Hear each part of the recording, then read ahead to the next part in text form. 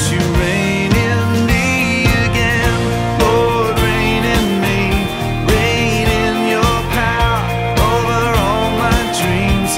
In my darkest hour, you are the Lord of all I am. So won't you reign in me again?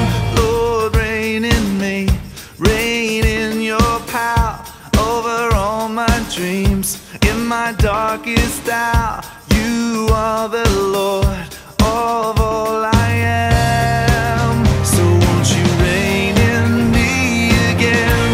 Lord, reign in me, reign in your power over all my dreams. In my darkest hour, you are the Lord of all I am. So won't you reign in me again? Lord, won't you reign in me again?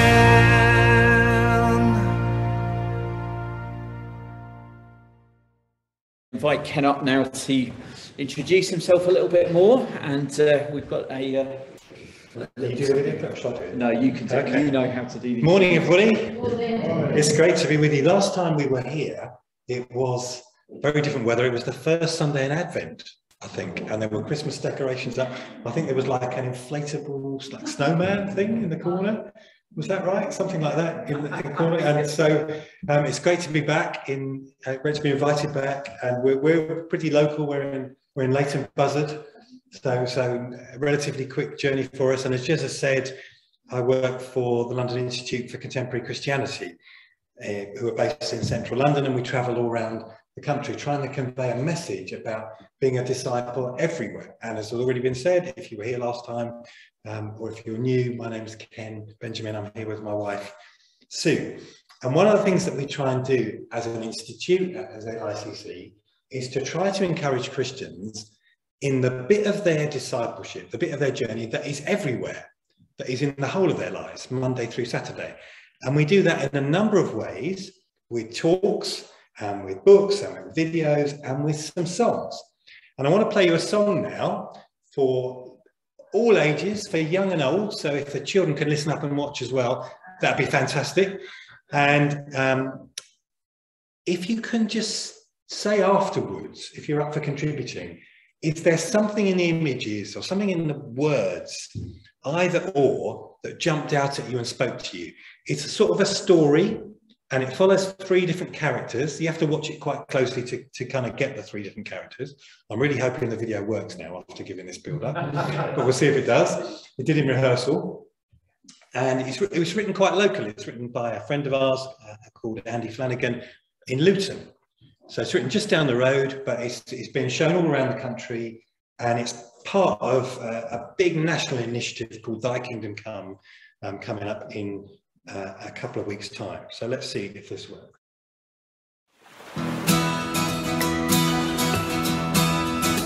We are not made for the harbor, we are made for the sea. Though at times it's wild and cold and dark, it's where we're meant to be. And launch us out as a vibe, though we may be tossed about. But your presence in the storm, it walls us in, calls us out. You left a safe port of heaven for the elements of earth. This God at risk exposed. You lift our eyes to horizons where that heaven brushes earth, and this worn world is transformed. We are not made for the harbor, we are made for the sea. Though at times it's wild and cold and dark, it's where we're meant to be. And launch us out as a fight, though we may be tossed about. But your presence in the storm, it walls us in, calls us out. You sent us out to the market, sent us out to the fields. Jesus, hope ambassadors. We take no purse for the journey, but take your authority to declare that all is yours. We are not made for the harbor, we are made for the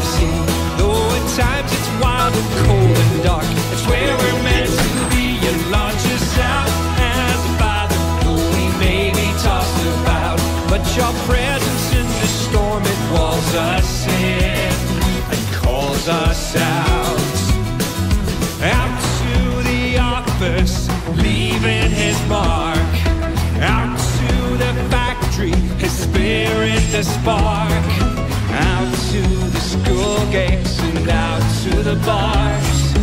May we risk what was never ours. We are not made for the harbor, we are made for the sea.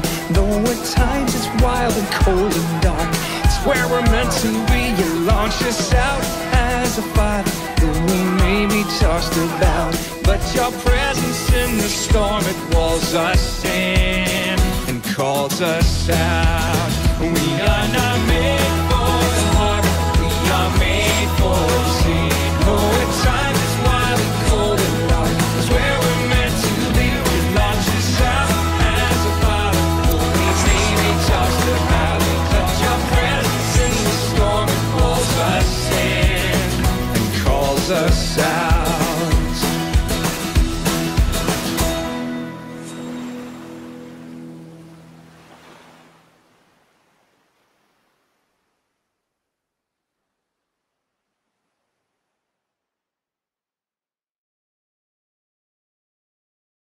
Okay, there's a lot in there, isn't there? And you could watch that several times and see different things. And there's no right or wrong answers.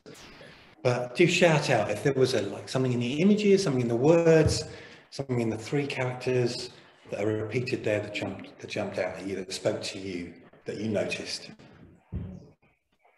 Anyone? Yeah. I like the phrase in the song where it says, those presents walls us in and calls us out. Yeah, yeah. They seem like, it seems like a paradox. Like, Yeah, yeah. That in and out mix. Yeah, yeah. Calls us in and calls us out. Walls us in and calls us out. Okay, yeah. Brilliant. Thank you. Any other thoughts? Yes. Yes. Say that last bit. Where it's all at for us. Where it's all at for us, yeah. So you've got three characters there. Did you notice the three? What are the three? Council office. Yeah, some sort of council office, Yeah. some sort of factory, warehouse type thing, and a school situation. And all of them not necessarily easy. Yeah. What else did we notice? Yes. Like words, we're not made for the heart, we're made for the sea. Yeah, yeah. And so, at times it might be cold and dark, but it's where we're meant to be, or something like that. Yeah. Yes. Yeah. Absolutely. Love that line. Yeah. And I felt like there's a kind of like a, having mentioned the Holy Spirit, there's a kind of Holy Spirit moment, isn't there, where these dots kind of come into the person to help them in their difficulty, and that isn't necessarily just a church thing. It happens wherever we find ourselves, in the places that we find ourselves. That's a good and encouraging message too. One more, if there's one more from anyone.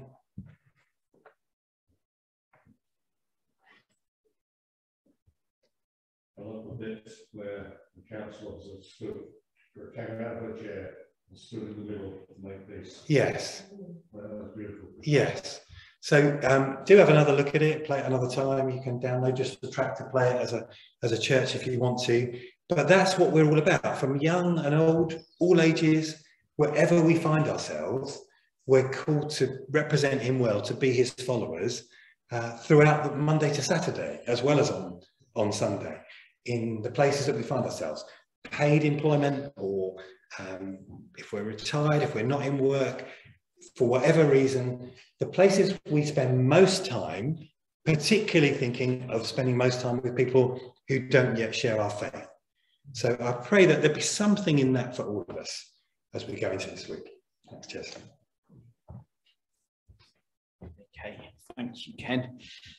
We are going to take up an offering in our next song. Now, I know lots of people give in different ways, so we're not counting the money from individuals or anything like that.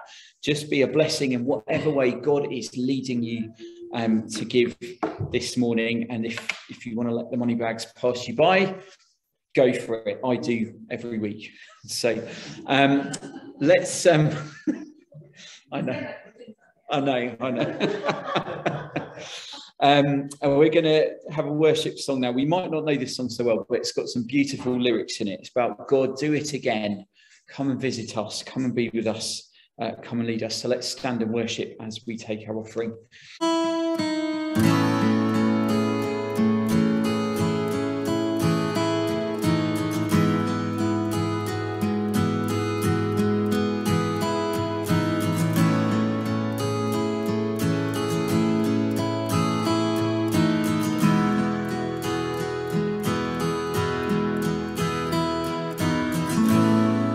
Walking around these walls, I thought by now they'd fall, but you have never failed me yet.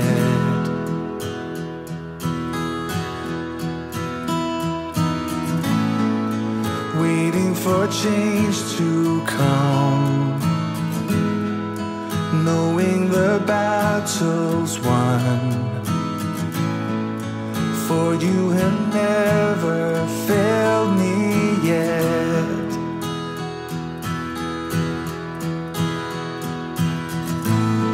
Your promise still stands, great is your faithfulness, faithfulness. I'm still in your hands, this is my confidence, you never failed me yet.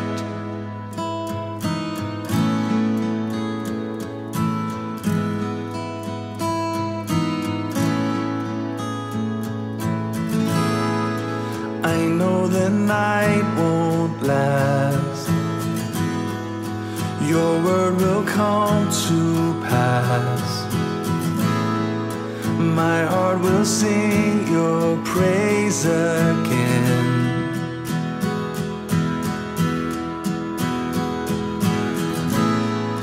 Jesus, you're still enough.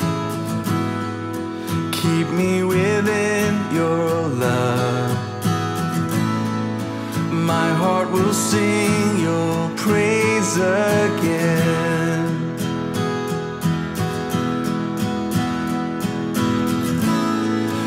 Promise still stands, great is your faithfulness, faithfulness.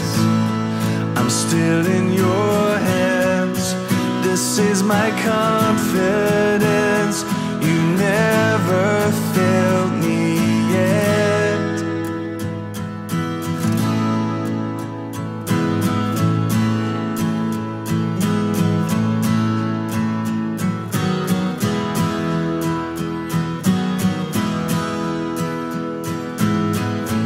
I've seen you move the mountains, and I believe I'll see you do it again. You made a way where there was no way, and I believe I'll see you do it again. I've seen you move the mountains, and I believe I'll see you do it again. You made a way where there was no way, and I believe I'll see you do it again. I'll see you do it again.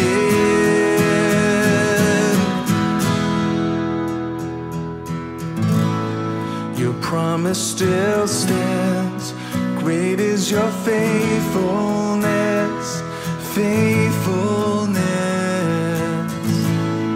I'm still in your hands, this is my confidence, you never failed me yet. I never will forget, you've never failed me yet. I never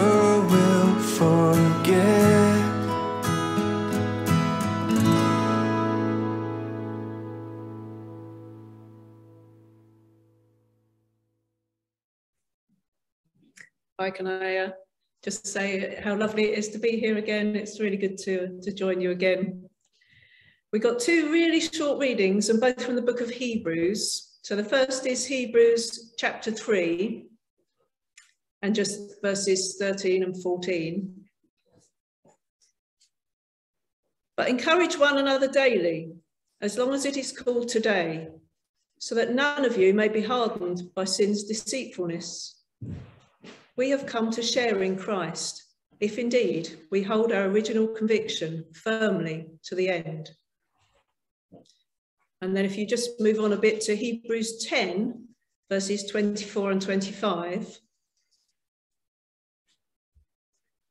And let us not consider how we, and let us consider how we may spur one another on towards love and good deeds, not giving up meeting together, as some are in the habit of doing, but encouraging one another, and all the more as you see the day approaching.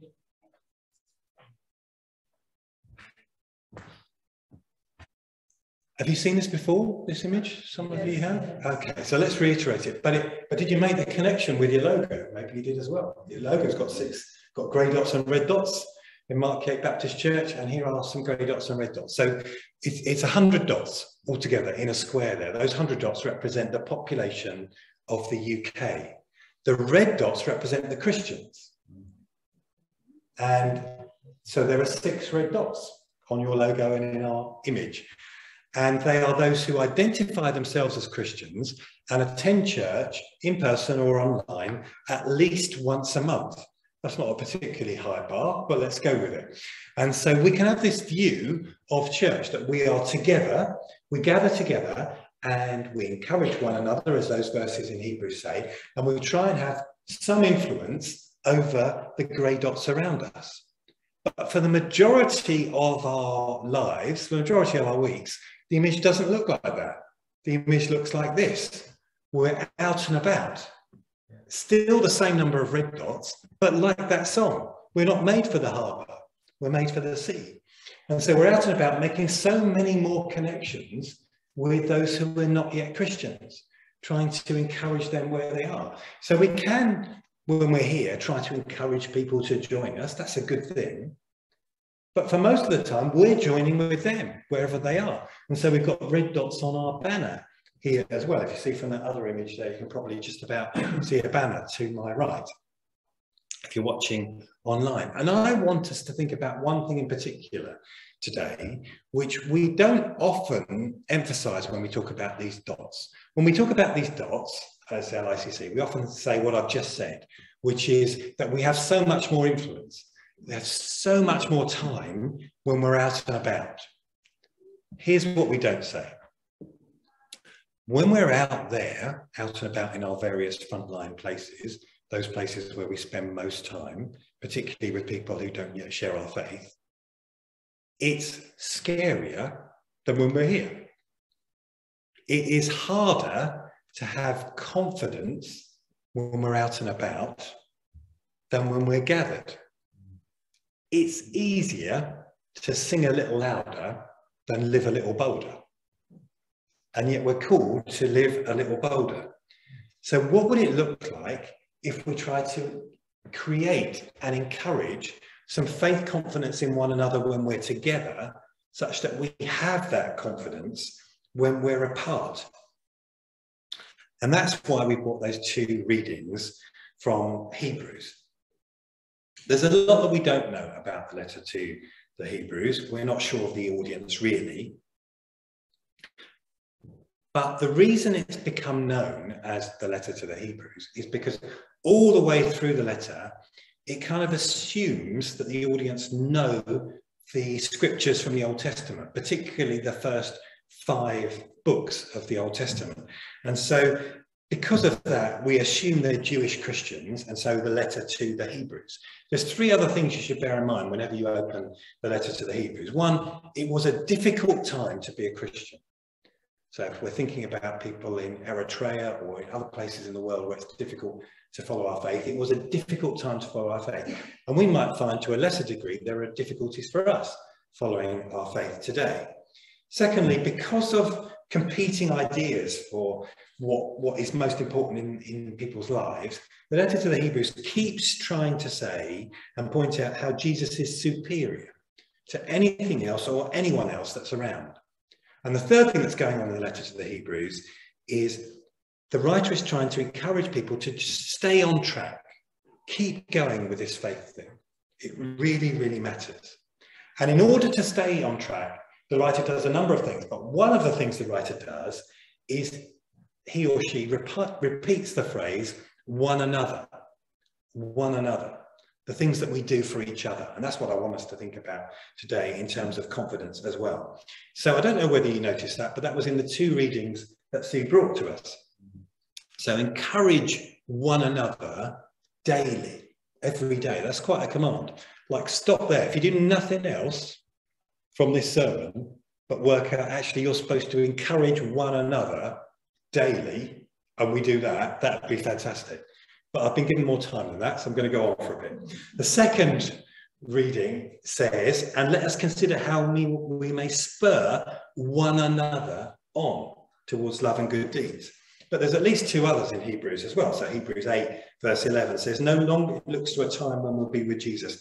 No longer will we need they teach their neighbour to say to one another, know the Lord, because they will all know me from the least to the greatest, which means that we're supposed to go on teaching one another from now on, for the moment, to know the Lord. And then right at the end of Hebrews 13:1 says, keep on loving one another. So it deliberately repeats that phrase.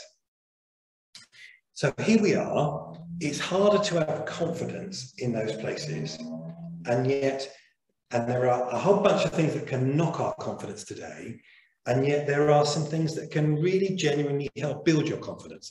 And I've been writing some thoughts on this for a Lent devotional study for LICC that you can get next Lent if you want for free. It'll be a new version. It'll be a daily email from us if you would like that. And we've developed kind of 6 thoughts from which we think are biblical thoughts that can help build your confidence. And so here they are. Confidence grows, our faith confidence, when we're out and about, when we're convinced. If you know why you believe what you believe, then even if you might feel in a minority, wherever you are, in the school, in the workplace, in the leisure place, among your neighbours, among your family even, then that will help you to have confidence. Confidence grows when we're convinced.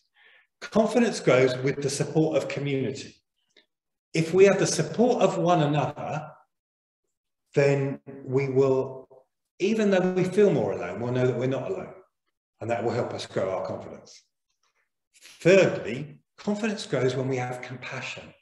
If you have enough heart for Jesus and for the people that you spend yourself with, that even though you might lack confidence, your compassion will drive you to do the right thing. And so compassion wins over lack of confidence. Confidence grows when we have consistent patterns. So, well, the microphone dropped then. It's back again now. If we have, might be the battery. If it does, I'll go to this one. So if we have consistent patterns of prayer and devotion for ourselves, then our confidence will grow there too. 2 more. Confidence grows when we have enough competence. So sometimes we lack confidence because we think, I wouldn't know how to answer that question. And then yet, if we do feel we've been helped to begin to answer some questions, and we know where to point people to if they don't, or we know some people who could help us, then that will help us to have confidence. And confidence grows when we have some resolved courage. So sometimes confidence doesn't just happen by just kind of whipping it up before we go for something. Sometimes you just have to make a bold go for it moment. And in the process of going for it, confidence grows. Now, I've rattled through those for a reason, because I'm now going to ask an impossible question, which is, and I know at least one of you was making notes, so you can feel smug now at this point, which is that it is really hard to remember 6 things, like almost impossible. But all of those began with CO. I'll give you that as a heads up. So I'd like you to turn to the people that you find yourself sitting with. Unless they don't look very wise, then pick somebody else. And And you know, if you're a row behind, join the row in front. And see how many of those 6 COs you can remember. If you can remember 3, you're doing well, right? So confidence grows with. Let's have a little chat. So folks, let's shout one out. What have we got? Let's keep going until we've got as far as we can. Courage. Okay, so confidence grows with courage. Yeah. Okay. Or with you might have worded it as commitment. I can't remember what the slide said, but with committed courage. Yeah, absolutely. Yeah, thank you. Confidence. With it's all about confidence. So yeah, so you know that's a good umbrella title for them. Yeah. Compassion. Compassion. Yeah, we said that compassion kind of wins over from lack of confidence. Consistency.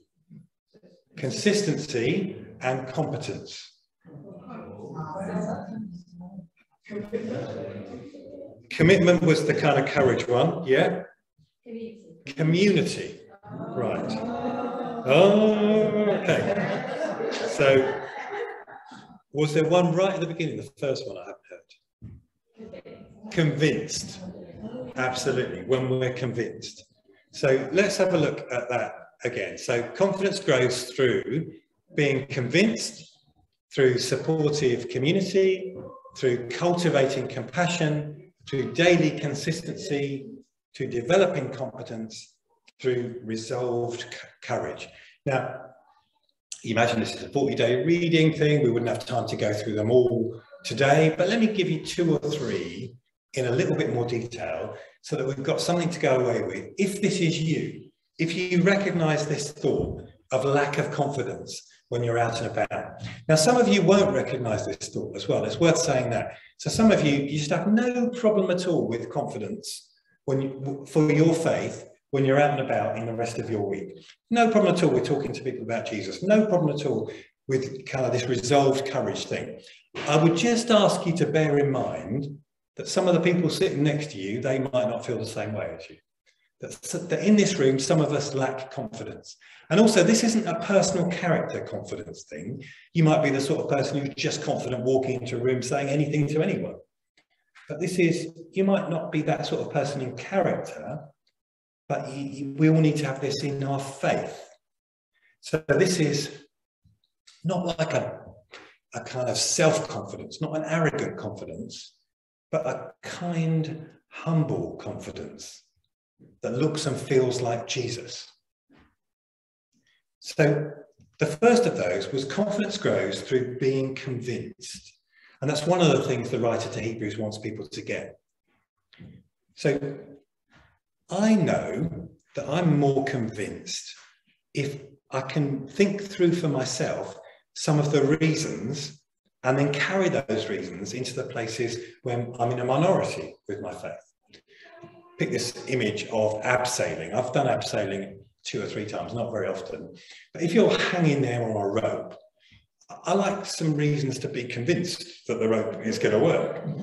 And so I'll ask some questions before I do it. So I'll ask sort of half jokingly, so how strong is that rope? And if they tell me it's strong enough to carry a small car, then I know I've put some weight on over lockdown, but I feel okay with that. That helps me to be convinced.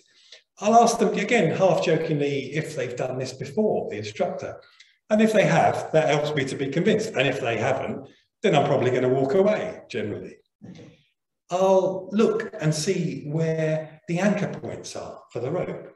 And if they've got good knots on the anchor points. And if all of the equipment looks reasonably new. All of those things help me to be convinced then. And if somebody else has gone first, that really helps as well. And I think that helps me to be convinced too. Similarly, with my faith and with your faith, it's good for us to know, why are you convinced? Because we're talking about faith in an invisible God, aren't we? Most of the time. It's good to just think about that. I'm convinced because I look at the world and I see enough evidence, more than enough evidence, of a creator God, a designer God, actually.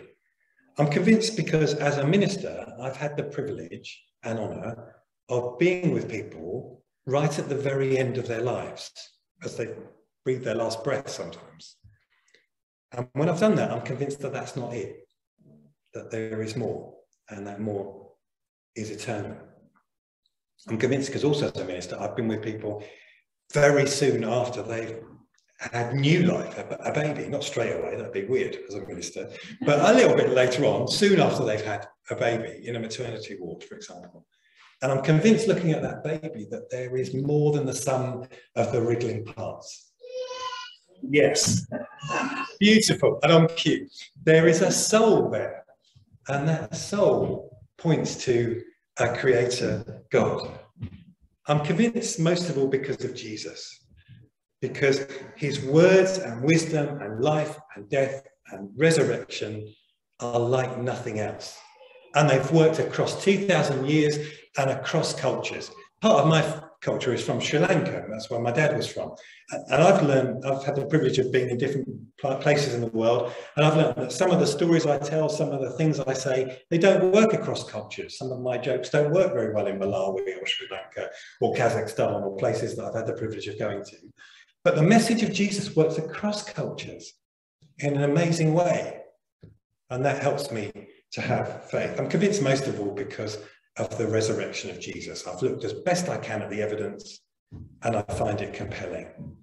I'm convinced because of the life of those first disciples, actually, because they either did or didn't see the risen Jesus, and they were prepared to stake their lives to it. Most of them, it cost them their lives, and yet they were committed to it. I'm convinced because of the difference it makes in somebody's life when they become a Christian, and I see that. I'm convinced because of the difference that the power of the Holy Spirit still makes in people's lives today.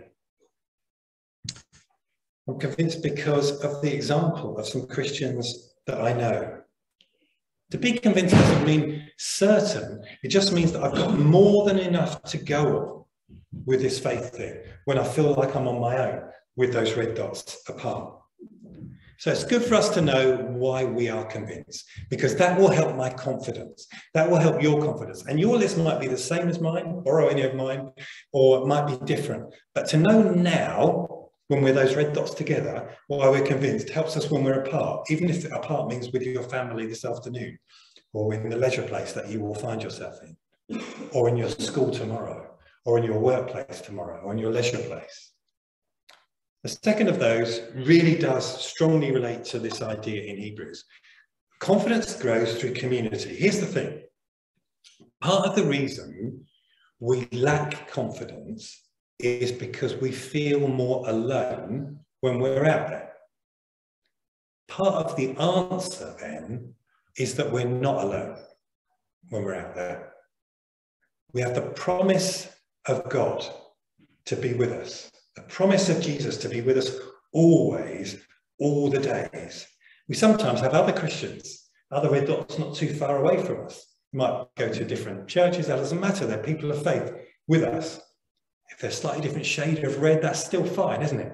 They're people of faith with us who we should encourage and be encouraged too. And we have the command here in Hebrews to encourage one another daily and to find ways of spurring one another on.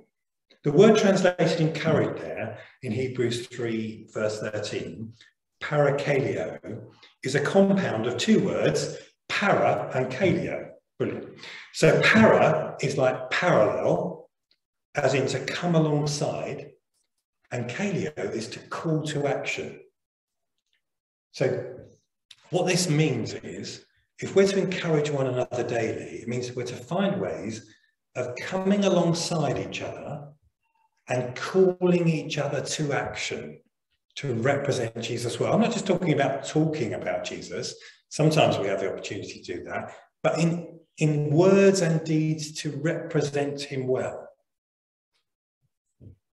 Now, more than any other time in history, as Christians, we have the opportunity to do that for one another when we're out and about. Some of you are making notes on your smartphones as we speak. The generations that have gone before us, we'd have gathered together on a Sunday.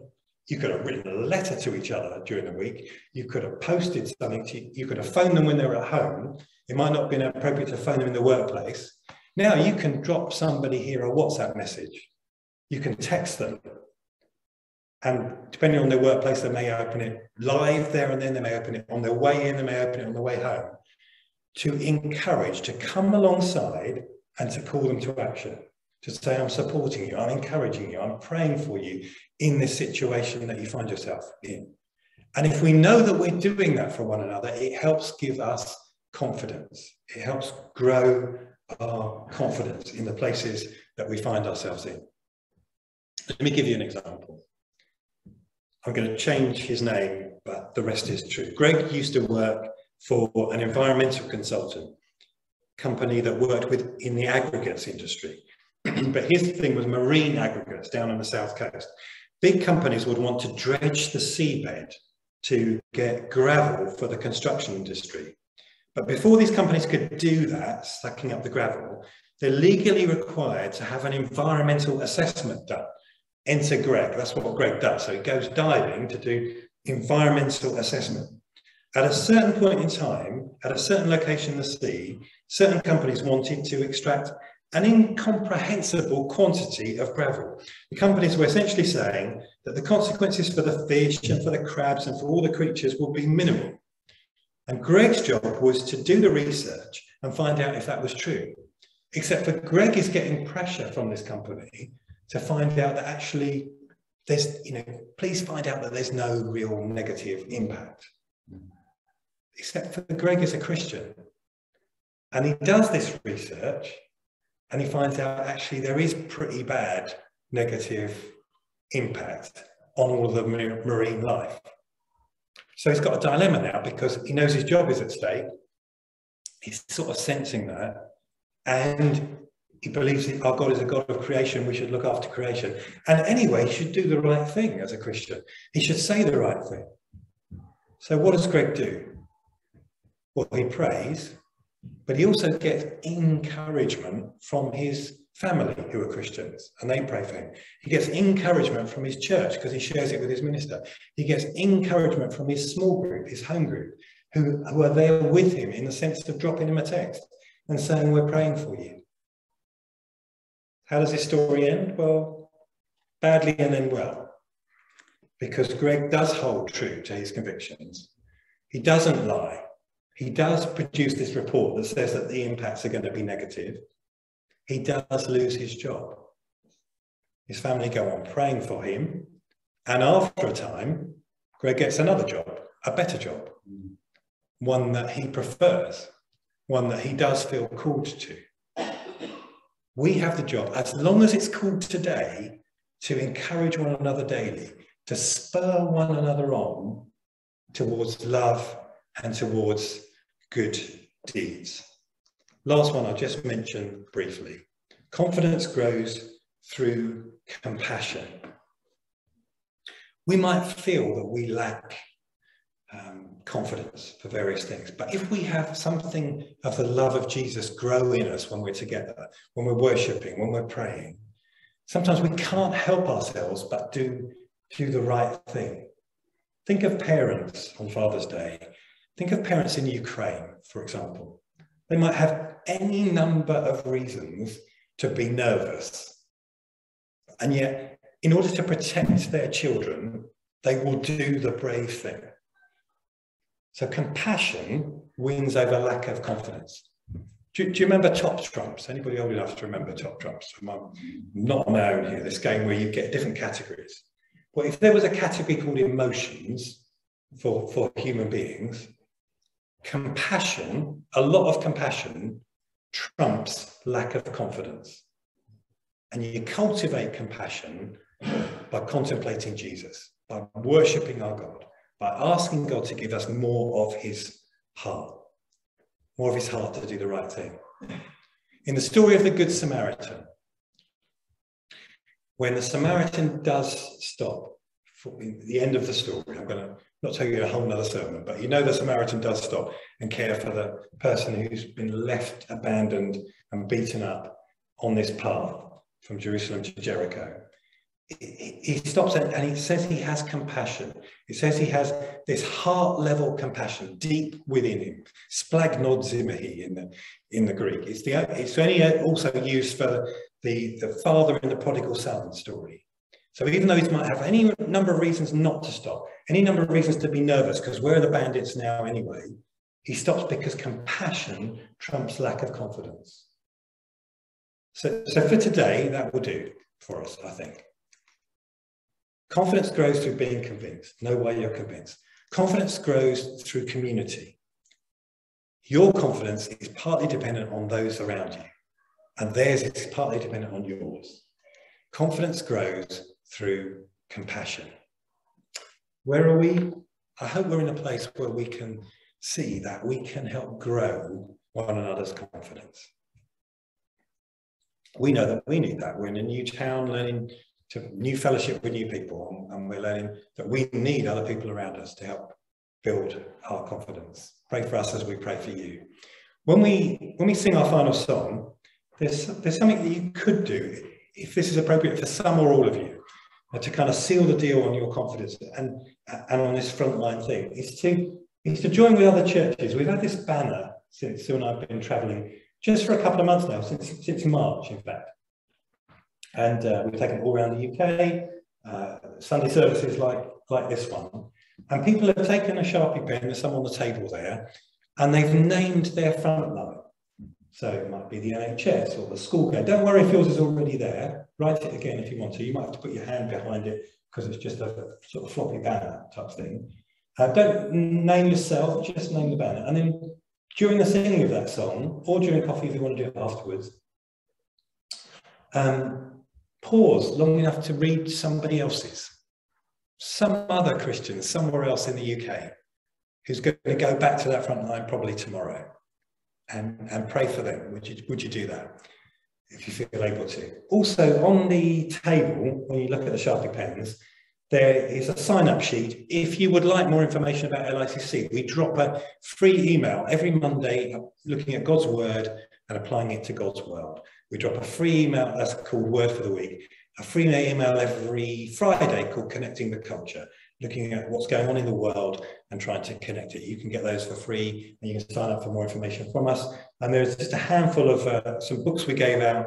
You can still buy them, but those ones, the remaining ones are free. Celebrating the Queen's Jubilee and her faith, looking particularly at her own statements of faith from the speeches that she often gives on Christmas Day. So if those are appropriate to you, just take one for free. I'll hand back to Jess. Thank you, Ken. Yeah, I just want to encourage us to participate in what Ken's just suggested. So bring our frontline places up here as we sing, as we worship, and let us be thinking of how we can encourage one another and continue to do that. It might be that we need to just have honest conversations and ask people, what are your challenges in your workplace or amongst the people that you talk to? Anyway, let's sing and come up as you feel ready and add to this amazing range of things here.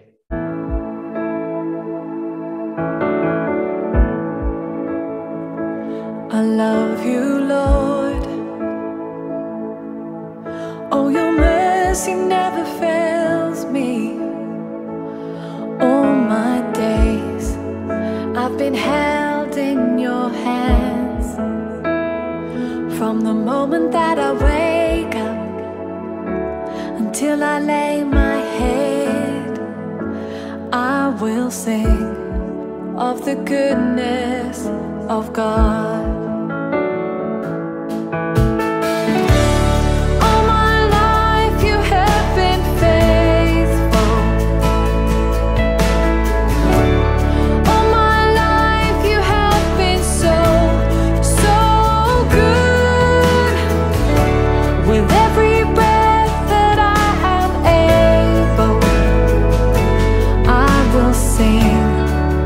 The goodness of God.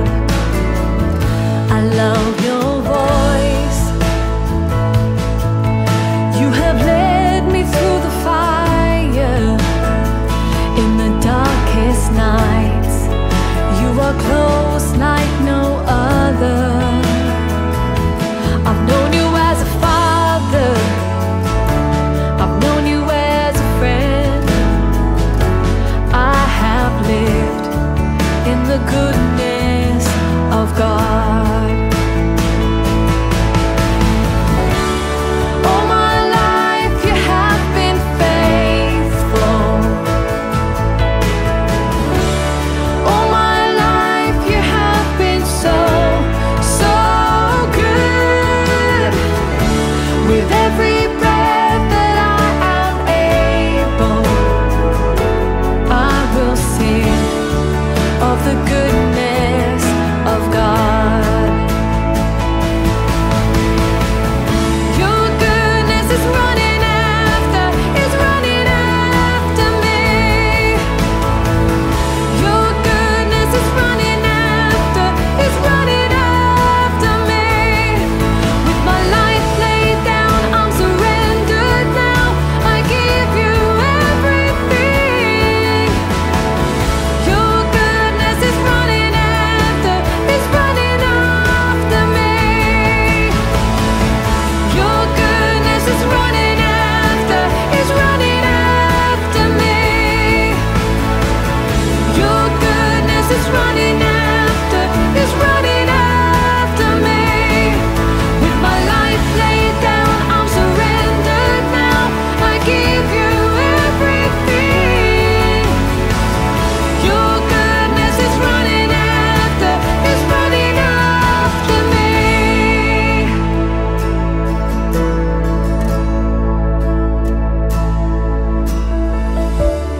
All my life you have been faithful. All my life you have been so, so good. With every breath that I am able, I will sing of the goodness of God.